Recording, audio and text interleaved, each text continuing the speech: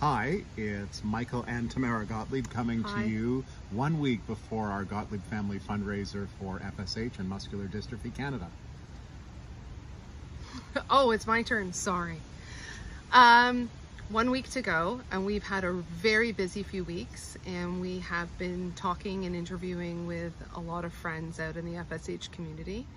And sometimes the question comes up, it's a rare disease. How many people could possibly have it? Aren't we really just talking about one family?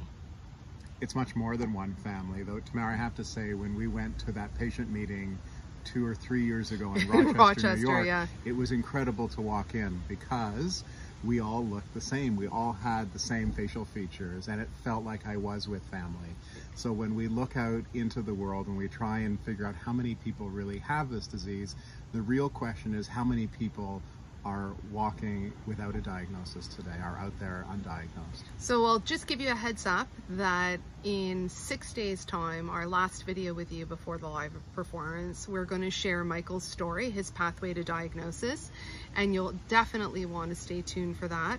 But in the meantime, today we want to share with you a few facts and figures that might resonate with you and might make you consider why you'd want to give. First of all, on the books, FSH muscular dystrophy is the third most common type of muscular dystrophy or neuromuscular disorder.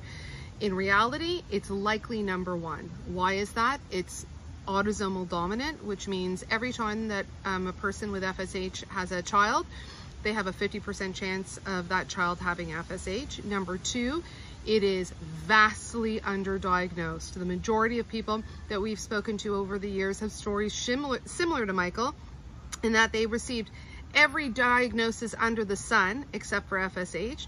And to be candid with you, it's a very big motivation for our not only raising money for Muscular Dystrophy Canada, but for doing these videos and doing our online fundraisers to share the awareness about this disease so that more people can actually understand what's happening with their bodies. And yeah, I think we're really excited. We've wrapped up a few really fantastic interviews with our FSH family that will be coming to you at the beginning of Monday night's performance. And at the meantime, we've thrown a lot of information at you about the FSH gene, about phenotyping, about clinical trials. If you have any questions, call us, shoot us an email, and we'll answer them in this week's videos. Thanks, everybody.